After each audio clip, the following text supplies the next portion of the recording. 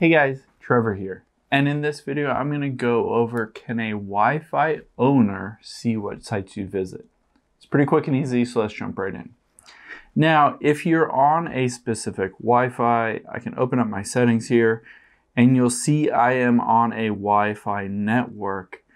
The thing is that most routers that allow you to connect to the Wi-Fi allow the owner of that router to see every website that that router has connected to.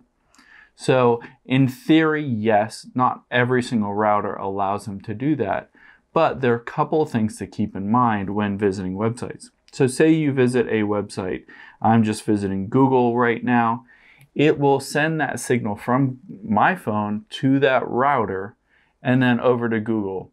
And that gets logged on the router, but keep in mind that in most instances, most people don't really know how to access that website log in the router itself. It's really never an easily accessible thing. It's in the logs of the router itself. So you would need to kind of go into the internal systems of that router to be able to access it.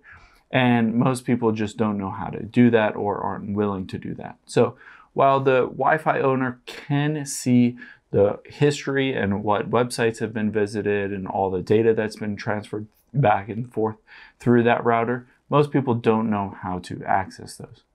Now, if you want to make sure that that information and what websites you visit is completely secure, all you can do is go to Google or go to your app store and just type in VPN. So VPN is a virtual private network. Just download one of these VPNs. And the interesting thing here is that what it will do if you download a VPN is it will go from your phone to the router to the VPN and then over to the website. So all of the router sees is from the phone is trying to connect to the VPN. It won't see anything beyond that VPN if you're visiting websites, and then it helps protect your privacy if you want to visit some websites and not in theory allow that router owner to be able to see what sites you visit.